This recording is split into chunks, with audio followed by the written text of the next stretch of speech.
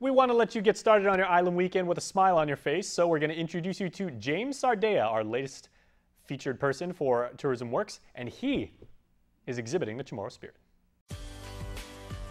Tourism Works, brought to you by the Guam Visitors Bureau. Hi, I'm James Sardea, owner of Urban Fitness Guam. Being sponsored by GBV, where I became the sports ambassador of Guam, makes me want to do my best every time I go and compete outside or even on Guam. Because when I compete out there, it just gives me the fulfillment of representing the island of Guam to show that we have great athletes and great opportunities to really train here. One, because of the weather. Two, because of the location. It's just right in the middle where you can go from here to Asia, from here to the United States side or Europe. Sports tourism has allowed me to compete in these races that are coming up, which is one I'm going to Canada, the OCR World Championships, which is really new for Guam. So just to represent Guam there is new for anyone on Guam. We have a team of 3. I'm glad to be part of that, and we're hoping to do our best. From Canada, I'll be transferring to New York, just going around and making sure I can represent Guam wherever I go. I will be representing Guam in Canada and Maui. The way I'll be doing that is just doing my best and performing. Hopefully I can get top 20. That's my goal, at least, for top 20 for World Championships, because when you do any World Championships, that's the best of the world.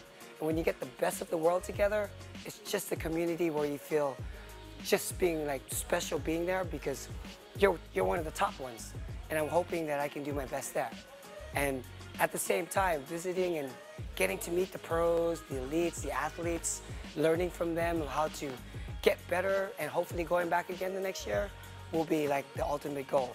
Every year this should happen for Guam and for me. We should support sports tourism, because what's great about Guam is Guam has a beautiful place to have all these international races come out. From right now the Cocos race is coming up. There's also the Guam Marathon. All these races, we should be able to bring other professional athletes come to Guam and experience Guam.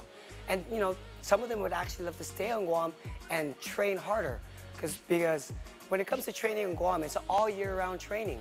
So I want to make sure that I get out there and I actually invite people, come to Guam, we'll help you out, stay here. I have the tour of Guam is coming up, and I'm inviting people to come for the cycling tour of Guam.